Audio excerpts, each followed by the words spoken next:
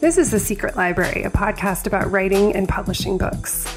I'm Caroline Donahue, a life coach who works with writers, and I'm here to tell you this is your year. It's time to stop waiting and start writing. The Secret Library podcast is supported by the listener community at the Secret Library Podcast Patreon. You can join the conversation and support the show at patreon.com/secretlibrary. This is episode 138 of the Secret Library podcast. My guest today is Lauren Wilkinson, who earned an MFA in fiction and literary translation from Columbia University. She's taught writing at Columbia and the Fashion Institute of Technology. She was a 2013 Center for Fiction Emerging Writers Fellow and has received support from both the MacDowell Colony and the Jurassic Resident Artist Program. Her fiction and essays have appeared in or are forthcoming from Granta, The Believer, and The Millions, among other publications. Her first novel, American Spy, is a spring 2019 Barnes & Noble Discover Great New Writers pick. She grew up in New York and lives on the Lower East Side. It was such a treat to talk to Lauren about American Spy and writing in general. I think anyone who has enjoyed conversations on the show where we've gotten a little bit meta will love this episode. I really enjoyed getting into it with Lauren about truth, what it means to explore character, point of view, and to really find the heart of a novel. Also, anyone who has written many drafts of a book in order to find the way it needs to go will be both reassured and inspired by Lauren's perseverance in really figuring out what she wanted American Spy to be. So I'm very, very excited to share this conversation. And here we go with Lauren Wilkinson.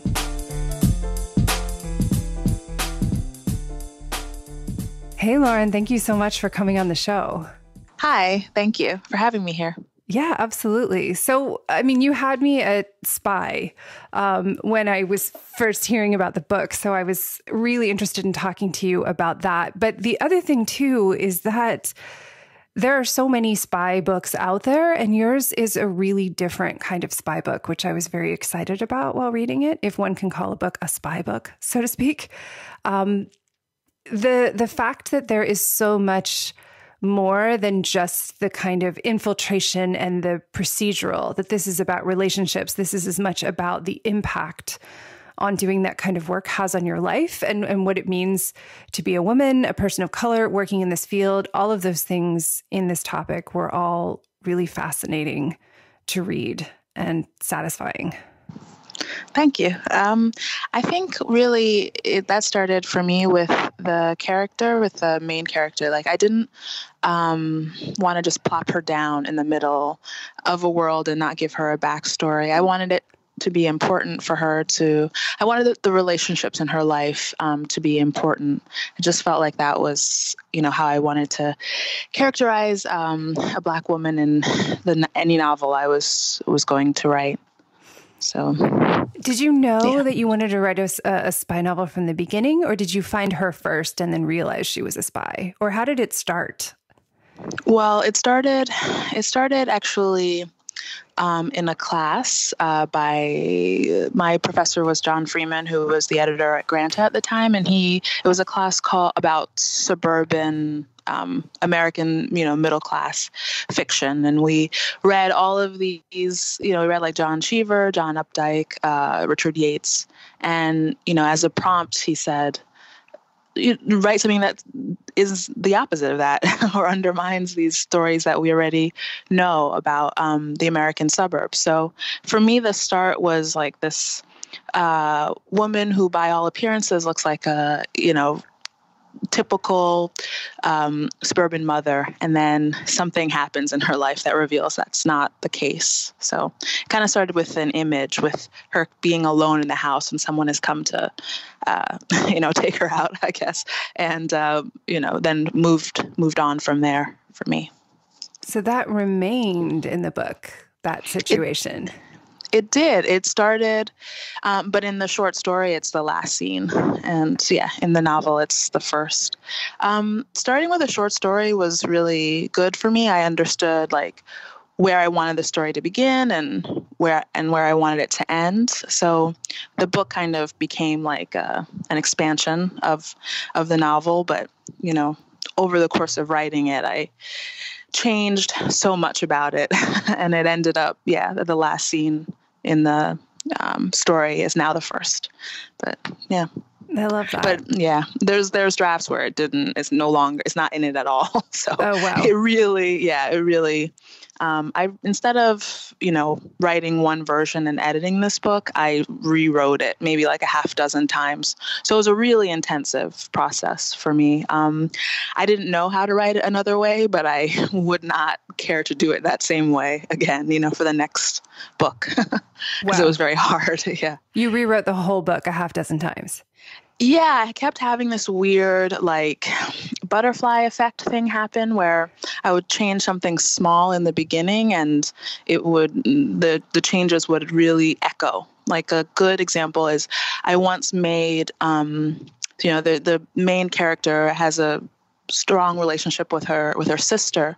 And in this draft, she's the younger sister. But there was one where I made her the older sister. And that really changed the future. I just saw her as very different. I saw her as being someone who really wants to protect people, like someone who's very independent. And then I had to make her older to see those things or to understand those things about her. And then, made her younger again. I don't know. It was weird. It was a weird, difficult process. I wrote so much that is just, never gonna see the the light of the day. But I got to know this character really well. That's the plus side. But I feel like I have all these things in my head that I know happened to her that have no place in the book. It's like a bunch of little parallel universes where the story went a different way that you've erased, but yet you don't completely forget. Yeah, exactly. That's like a perfect way to think about it, because I've made up a person, and I'm kind of am weirdly in control of this universe that I made up for her. And yeah, it kind of just echoes out, I guess, in a weird way. In a way I certainly wasn't anticipating when I first started writing the book. That's so interesting. I'm really interested in the point of view of the book as well, because I think that's crucial. That in a way it reads like first, but for the majority of it, but it's actually second because the main character is writing sort of in a journal to her sons about the experiences she's had and what's happened to her in her life. And I wondered was it clear that you wanted that POV from the beginning? Because that is not an easy one. And how was it to inhabit a first person point of view with this character through 6 drafts if you did that many that way? I didn't start out that way, no. And I'll just level with you. It was like a trick because of a flaw. Like the story version of this is in third person and it's too distant. She's a spy. And so in third person, it was really hard for me to figure out why she would be, spilling her guts because her whole life has been dependent, on not telling secrets. Right. So I made it, so I was like, okay, I want her to talk to someone she loves so I can kind of get closer and someone that she would be honest with. And the only people, I could think of were her children. So it became a letter to them. I stole it from Marilyn Robinson from Gilead, which I love. I love that book. It's so beautiful and just so, meditative. And yeah, I found that just between that form was he's so tender writing to his son. So yeah, I loved that. That's so cool. Yeah, it is, because that is a really tricky thing, and I wouldn't be able to do it. I don't think writing about a spy in third, because you'd have them like sneaking around and they'd be able to shake you so easily. That's what they do. Yeah. You're kind of the reader following them. They're like, bye, I'm out. You're not going to see anything about what I really think. Exactly. That she kept, doing that to me. So I was like, okay, let me try to pin this character down. And that's how I ended up figuring it out. But definitely by trial and error. It was, pretty early on that I was working with like first person or second person, but because I knew that it was a problem to have her so distant. I didn't know how to tell her story without getting closer to her. But yeah. Is third your natural sort of first inclination of a POV to use? I don't think other than, I don't think so. I don't think that I have like a preference for first or third. I feel though that when I write in third, it does feel like there's kind of a distance. And sometimes like it can almost be like a little bit of an ironic distance because, just honestly, it's really, it can be really embarrassing sometimes to be sincere and honest, on the page. But that's what you kind of need to do.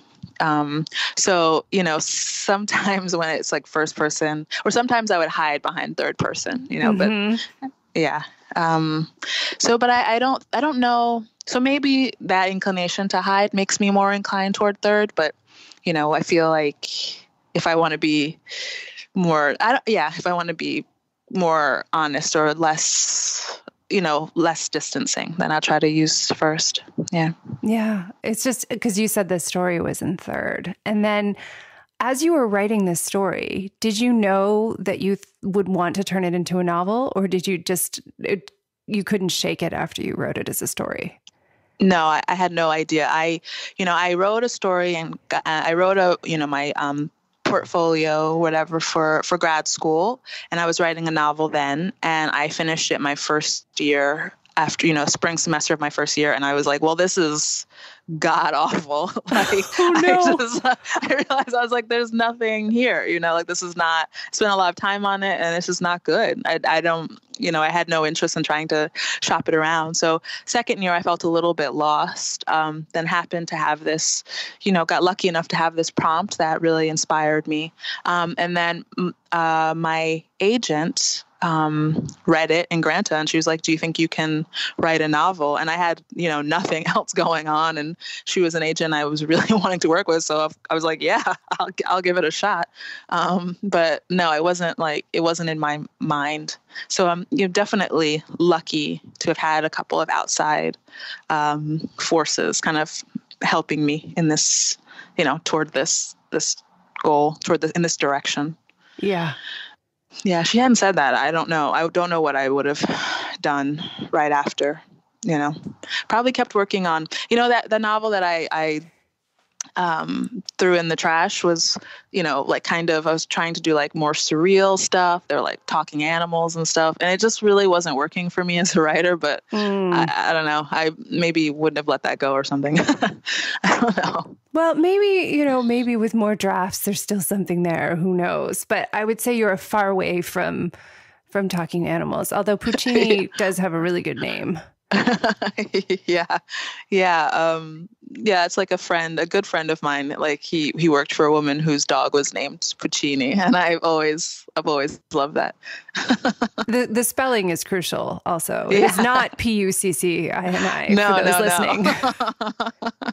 It is Pooch is the first part, which I just thought was adorable. Yeah, my friend heard me doing that, and he knew immediately that I'd borrowed it.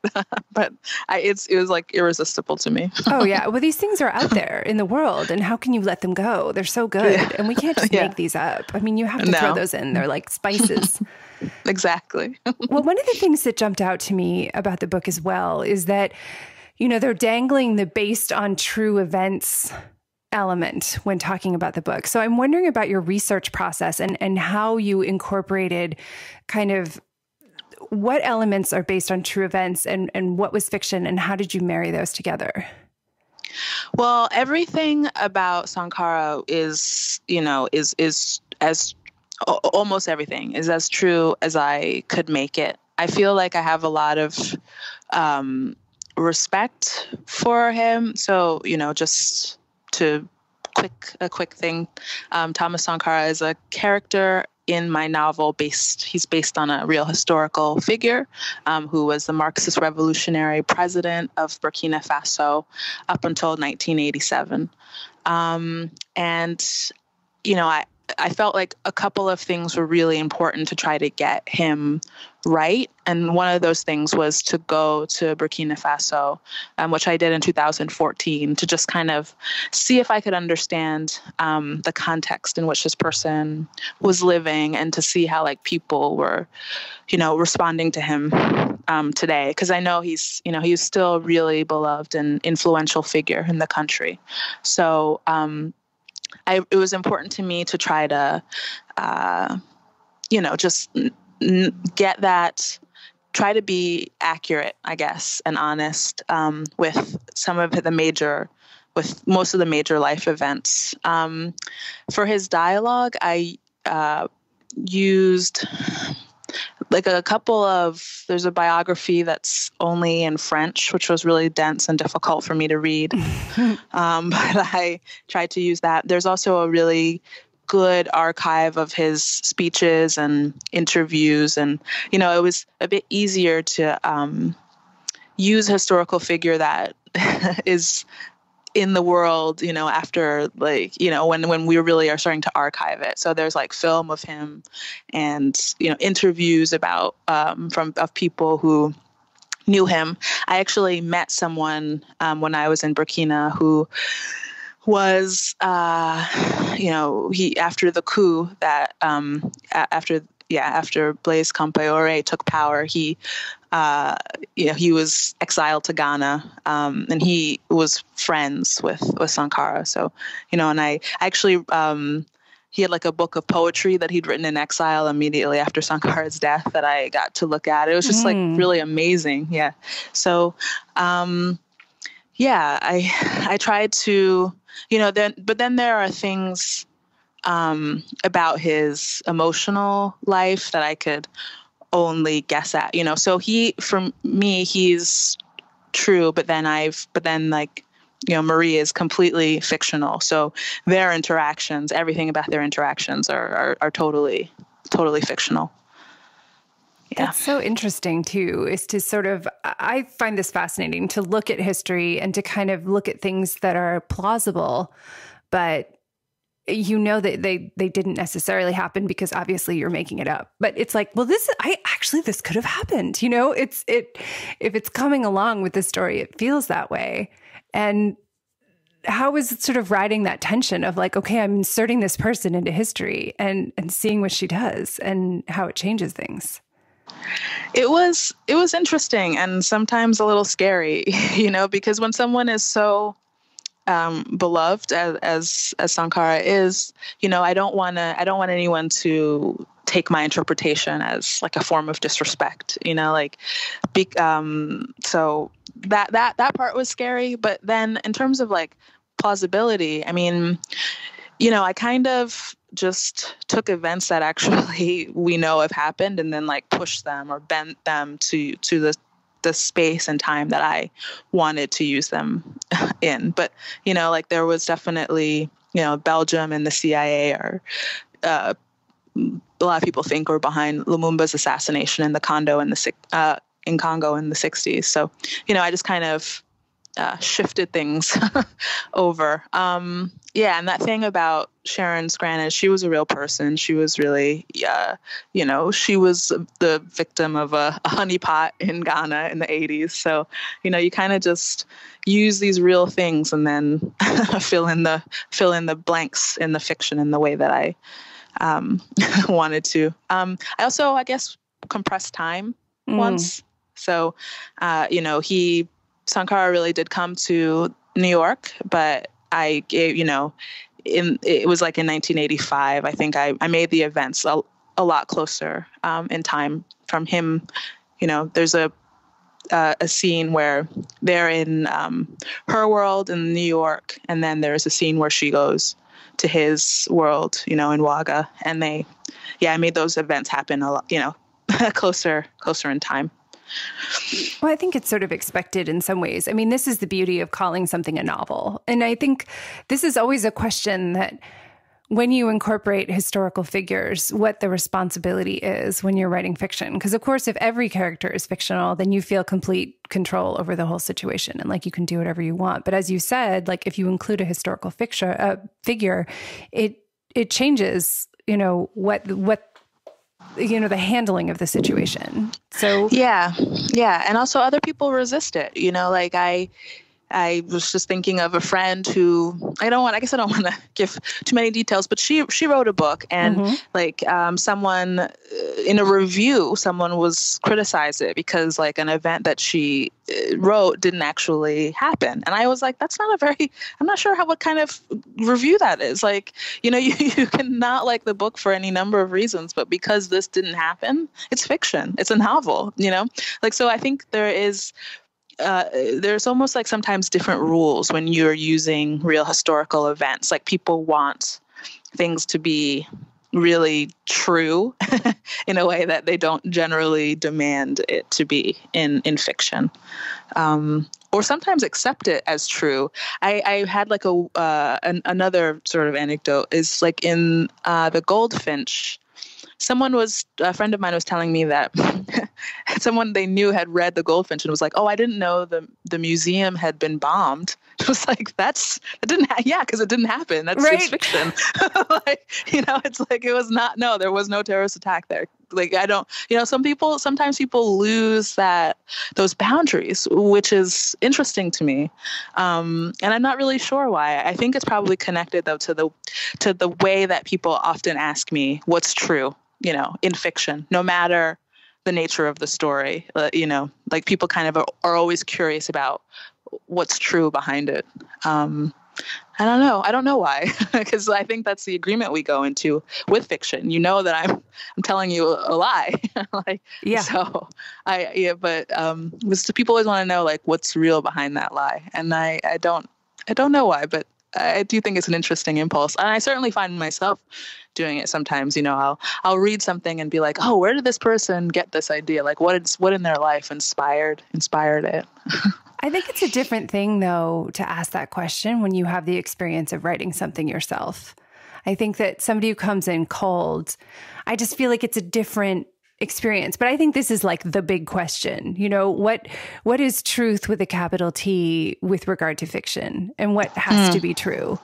I mean, I remember hearing Zadie Smith once talking about writing The Autograph Man versus writing later books. And she said she went back and looked at it and said, there was this one portion of it and it was a lie. Like, I know it's a novel, but I was dishonest with myself about what I really wanted to say about how the characters felt. Sort of like what you were saying earlier, like, maybe, I don't think she meant she was hiding behind it, but she was like, I held back and I didn't tell the full truth of what the emotional ramifications are. And I was always struck with that. Like, what are truth and lies with regard to fiction? Yeah, I think that is so interesting what she was saying. And I think I understand it because I feel that I write fiction so I can be more truthful, like, so I can be more honest about things. I know that's like contradictory, but I feel that if I was going to write something as nonfiction, I would right away, I feel like I'm so subjective. It's my subjective experience of the thing, and that I'm presenting it as objective. It seems a little, doesn't seem as true. I don't know. And then there's something too about it being very true, fiction feeling very true to me because of the things that I'm trying to articulate in a book that are not directly on the page, but like reactions or emotions that it inspire, or ideas that are inspired by what I've written that are experienced by the reader. And like, there's something about being able to express a thought, or kind of get an idea going in someone else's mind and how they think and how they interpret it without having to like you directly speak those ideas. It just feels like, I don't know, like it's more honest. I really don't know how to say that better. No, I totally get it, because I think that in the purpose of fiction, by contrast, is that you're able to give people an emotional experience that is impossible for them to have as the person they are in the circumstances that they're in. And to me, that's just as true. And is what points to all those studies that people are always quoting, that reading fiction makes you more empathetic or more ability to, have a stronger ability to empathize with people in different circumstances. And to me, that's every bit as important, if not more so in certain cases, than knowing the details of a historical event. Yes, if that makes sense. I agree very, very much. I also, I think also that with fiction, you can transmit the inarticulable. I wish that I articulated that word a little better. But yeah, you can kind of, things that you have one has really difficulty articulating directly. I think a writer can put it down and a reader can pick up their interpretation of that inarticulable. I just can't say that word. It's hard. Inarticulable? Is that it? Inarticulable thing. Yes. Emotion, idea. Yeah. A couple of people have asked me questions about, subtext in the book that I've written. Your interpretation is as right as mine. I mean, I definitely was thinking along these lines, and how you've picked up that thread and are now thinking about this thing is as true or as right and as honest as the way that I was. And that for me is a very, very honestly true thing and a really beautiful thing. Yeah, I love it. I mean, and that's probably why I have submitted myself to writing 6 drafts of a book and having some really hard moments with it because of those, just knowing that someone has thought so deeply about something that I kind of started with, and having them finish the thought as they read the book is really, really a special thing for me. So absolutely. So may I ask, because I'm fascinated by this 6 drafts thing as I'm moving between draft 2 and 3 of my own book. So I'm like, okay, where are we headed? So did you go like from the beginning to the end each time and play out the entire plot with each draft? Or was it like, okay, you got to a certain point and you were like, ooh, and then you said, okay, I see that she can't be older, so I'm going to go back to the beginning? Or how did these, I'm wanting the nitty gritty, if I may. Yeah, no, of course. I mean, I will have to level with you. It was really hard, and I think I blocked some of it. So, fair enough. I mean, it's like childbirth. Yeah, because I certainly would never do it again. My God. If I could remember the details. But the first thing I want to say is that, I got a lot of really good advice to outline the book. And that was advice that came from people who aren't writers. And it seems really good on the surface. But for me, like I would try to outline, and then the thing wouldn't work. It just wouldn't, it doesn't look the same on the page as it does in an outline. So I think what was happening was that I would keep, it was almost like, maybe if I had like a string and there were like knots in it, and so you undo a knot and then somehow create 2 more in the process. Oh God. So it was that kind of like unraveling the narrative, but then occasionally creating, in fixing it, creating another problem. And I think so I would get things that I would want to get right in each draft. I would have them right. And then I would be like, oh, but there are these problems that have cropped up since then. And then I would just kind of keep writing and be like, okay, well, you can try to figure out a way to resolve that problem in the next version. Just keep moving to try to get the whole thing down. Right. Yeah. It was hard. I think so. Like the lowest moment for me was, I wrote a version where I just kind of wrote everything that I could imagine happening to her. Like she went on a road trip throughout the United States. Like, I was like really off the mark, and it was a really long draft. And, I'd worked on it for like 8 months, and then my agent read it, and she's like, this is not any good. Oh, this is not, ouch. this is not. And I knew in the second that she said it, that she was absolutely right. But I just had gone on like a tangent, I guess. But then I guess there's something about that even though that draft was really off the mark, it kind of opened something up, and made me understand what exactly it was, the story that I wanted to tell about her. Because that's like what it is like too, where it's almost like I've been following this character around, someone with a really interesting life, with a video camera from the time that she's, in 1962, from the time she's 7, till she's in her mid 30s. And then the trick of writing this novel for me was figuring out which pieces of the film that I'm supposed to include. It's like filming a documentary and also like editing it. And I lost in several of those drafts, I lost what it was, the story of this person's life that I meant to be telling. And then, had to kind of come back to it. I had to remember, for example, that she was a spy, right? Like she had to do some spying. And there was a couple of drafts where she didn't really get into any spy work until like a third of the way in. So it was just, it was, because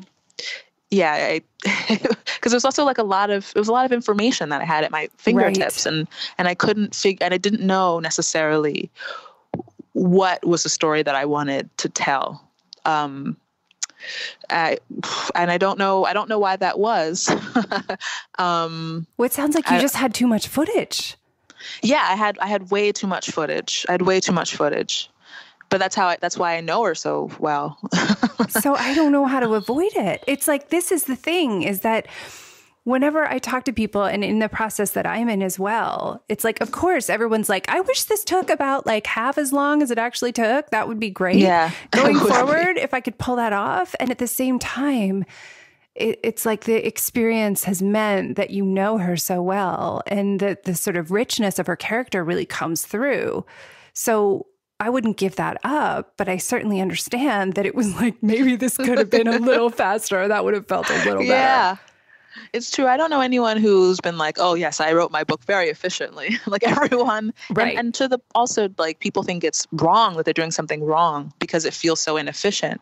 And I'm like, no, that's just like how it is, I guess. Like that's built into it. You always will have too much footage. You can't put it all in. And you kind of have to, sometimes you have to like write a scene, and only once you get to the end of it do you realize that it doesn't belong in what you've written, that it really has no place. It's brutal. Yeah, so it is brutal. Writing fiction is pretty brutal. It's probably the most inefficient thing there is. I mean, I don't know anything else except for maybe like map making in like the 1700s or something. It feels like that. Yeah. You just have to wander around in the landscape, and then you're like, oh yeah, that's where that river goes. Okay. Yeah. But it's like, you can't fly over top of it and see it as much as you want to when you're doing it. No. And I think that's how like an outline functions. Like this idea that you can fly over the top of it, but you can't. You kind of have to be there, on the actual terrain, figuring it out. And just by virtue of that, like it is really inefficient and very difficult, and you get lost a lot. I mean, I certainly got lost a lot. So yeah, I mean, I think it's unavoidable. So with regard to the drafts where there was no spying, I'm interested in how did you research the spying? Because the spying feels really legit. So I'm interested in how you did that, because it just sounds like fun to be able to research spying rather in depth as part of writing. I was interested in the spies. I don't know. It was a very interesting part. I read a couple of books. I read Lindsay Moran's book. She's a CIA agent. It was set in 2003, but she was an agent around in the early 2000s, but I figured, probably not that much has changed. I mean, it was sexist in 2000, so I'm sure in the 80s it wasn't better in the far 80s. Worse. Yeah. So, and that was really good. I really liked reading her memoir. And then, I read like a lot of nonfiction about the FBI that was published around this time. I read this book called The FBI by Ronald Kessler. That was like, it was published in like 89 or 90, and he'd gone to all these places, and, he'd gone to Quantico, and he'd like spoken to agents. And it was interesting to get like a taste of how he talked and like how that is just not, appropriate now. Like, every woman who walks, in, he like gives like a appraisal of her looks, every female agent. And it's just like, this is not necessary, like I don't, and I just kind of followed that thread and made some guesses at how, if that's how someone writing about this would be, like how actually it would be to be an agent in this world. I also read a lot of spy fiction because, I wanted to try to understand the genre as well as I could. So John le Carré and Graham Greene, William Boyd, who wrote this book called Restless, which is about a female spy. It was good. Sometimes I was just like, oh, I can't write anymore. I just read something, and it would kind of get my imagination going so I could start again. Yeah. I love, because on the one hand, it's like I would have been really excited to hear that you were like, you know what, I'm taking on the spy genre. But I love it even more that it was just, okay, what's the opposite of a normal suburban experience? And that it just goes like, okay, we're going spy with it, because that's true. And we have that fascination with like, who are the people next door? What are they thinking? You think of the show, The Americans, that's just wrapped in that whole phenomenon from the 80s of like, are there Russians next door? And this whole fascination that we have, but yet to put it in a literary context is so, again, I keep using the word satisfying to describe your book. Thank you. It really started, I joked in the beginning, like, oh, this kind of started as a metaphor. And then I had to like play catch up and be like, oh, okay, actually now I have to figure out how to make her literally a spy. Because I was pretty focused on, just, like a spy, like racial politics, racial identity, like, but then I was like, oh, wait, no, if she's going to be a spy, I have to figure that part out and try to do as good a job as I can, and take it seriously. So. Well, I think this is the challenge too, is that, there's this question of sort of having to be invisible and what being invisible means. And so she's trying to bring her experience. So she's got this sort of, she's not being taken seriously as a woman or as a woman of color. And then also spies are supposed to be invisible. So the thought of bringing to light all of these things through a book is a huge challenge, but I think a really important one.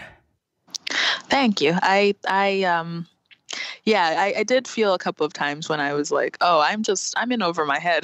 Like there are these things that I would love to write. I think sometimes, and this probably happens with every writer, where it's like, oh, you know what? I wish I had written this maybe later in my life, like, or maybe when I was better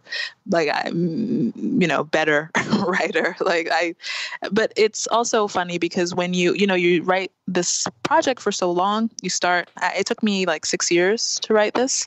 And, if I were to write this exact same story today, it would probably be completely different because like the DNA was like from 6 years ago. The writer that I was 6 years ago was like the germ of the story. And just by virtue of writing almost every day for 6 years, I'm I think in a really different way, So there's also that thing that about writing a novel that's very frustrating, or it's just time essentially in the way that it's not necessarily working with you. But at the same time, I think who you were 6 years ago had this wish of like, I wish I had written this when I was better. But by the end of writing it for 6 years, you are better. Like you've become that writer you wished you were.